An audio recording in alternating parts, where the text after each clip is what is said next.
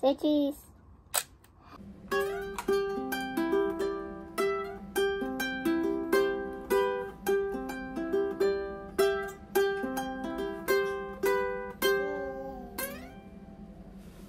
Hey guys, welcome back to the channel. My name's Tom. And my name's Caleb. And we are out in the store today, not airing things up with a pneumatic hose. That's weird. And we have 8 sales from yesterday, from Friday night. The first thing that sold was kind of nothing. It was the kind of thing that I was dealing with. And it's the kind of thing that you buy a lot, and this is in the lot. So it sold for $5.10. It is a flash battery, still in the box, but it's just I put it untested. It's a dead battery is what it is. Go ahead and see if we can flip the top open and pull it out of the box. Make sure we don't rip the box. Good job. And so all this is a camera, a battery for a camera from a long time ago when a flash would have this gigantic 45 volt alkaline battery. Holy cow. So nobody's using that. They're not paying $10 all in for that to be a battery for their camera. That's gonna go in a camera display, no doubt.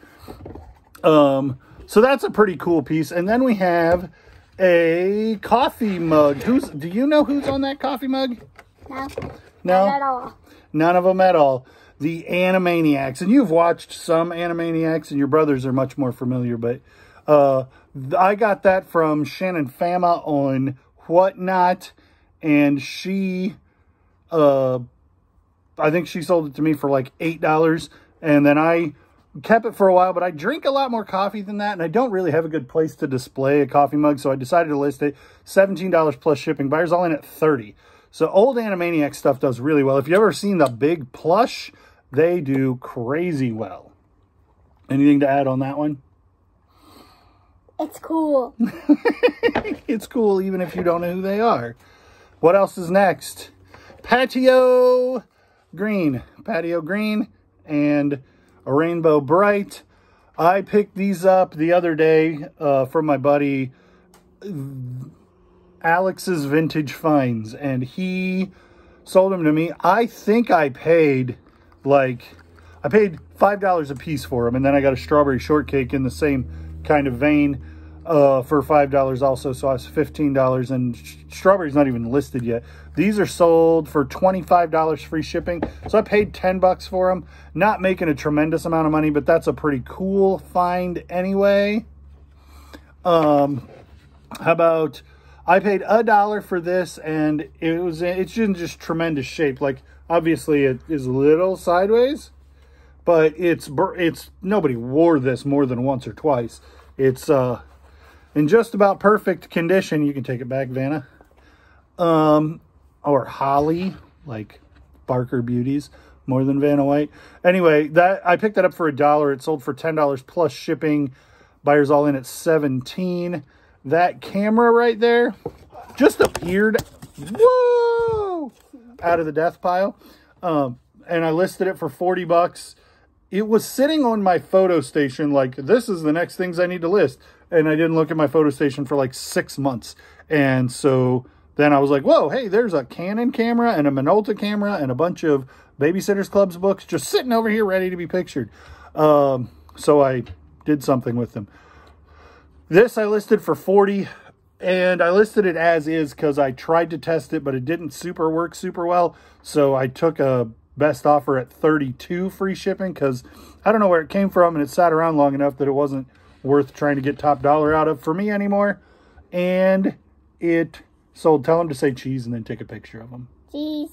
No, you tell them to say cheese. Say cheese. Say cheese. Oh. Push this button. Say cheese. Look right here and say cheese. Say cheese. That's funny. What else? This book that you just sat the camera and the hat down on top of. So this is a book I bought for 40 cents. In good shape, this would be worth $30. And that's the only thing that made it worth listing for $10 plus shipping in this condition. And I listed it for $10 and it's not, and I took a best offer of $9. Like you can see, it's a little water damaged and gross on the back. And it's real, like got a lot of ugly creases on the front. Ocarina of Time, I think. Yeah, this is from Ocarina of Time, which is one of the highest rated video. I don't want to say this is the best video game of all time, but like collectibles from Ocarina of Time, the people who love Ocarina of Time are crazy about it. And it should have had a poster in the back and a poster in the front, and it has neither. So this is about as worthless as it can get, and it's still sold for $9 plus shipping. We paid 40 cents at the Retro Truckload garage sale. And the last but not least thing that we sold, $10 plus shipping, Plano. I've had this for a little over a year. To me, Plano is toolboxes, because I worked at Menards for years and they sold toolboxes. But I think to most people, Plano is tackle boxes, which aren't particularly different, but they are definitely for different things. So maybe this sold to a fisherman. For me, it seems like a toolbox thing, but I think most people think of Plano as fishing equipment. And this is in nice shape, just pretty plain. I think I paid $2 for it a year ago. I don't know that I would pick it up again, but I did leave it in the store listed for $10.20, probably something else. And then that was a offer that I sent out. Sold for plus shipping, buyers all in at $16.50. That's all the sales today, Caleb. Yep. I asked who wanted to go to work with me today, and he's the only one. So I got to find a first grader job. And I thought showing the things that Dad sold would be a good start. That's going to do it for right now. We'll see what else we can get done on a Saturday morning before we got to go to Grandpa's house. Yeah. What are we going to do at Grandpa's house? I don't know. Grandpa has a hot tub. You can get in the hot tub? Yes. Is Ruby going to get in the hot tub? No. Probably not. Yeah, definitely not. So get right up in the camera and say, like, comment, and subscribe. Like, comment, and subscribe. We'll see you on the next one. Hi. Tagging this onto Caleb's video. We're supposed to do some what solds today, but I have a nauseating migraine. That doesn't mean I can take a day off.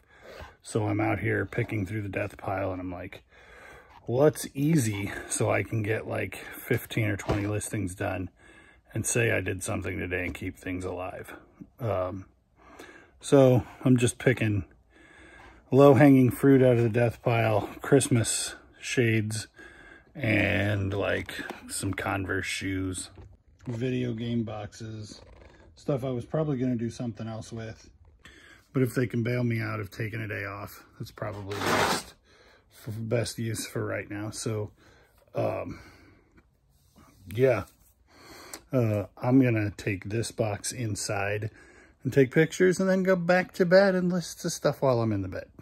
That's what's good about doing it on your phone. Future Tom here recording the next video, and realized that me and Caleb didn't do any kind of outro because I had a bad day yesterday. So don't forget to like the video, thumbs up, comment, or probably comment, subscribe, click the subscribe button if you want to see more of this kind of content. Follow me on Instagram, follow me on Facebook, I guess, follow me on here, follow me on TikTok, but all I ever do on there is post stuff that I post to YouTube Shorts and post to Instagram Reels. And thanks for liking, commenting, subscribing, following, clicking the bell, notification bell if you want to see when I post new stuff. All the things that you do. We'll see you on the next one.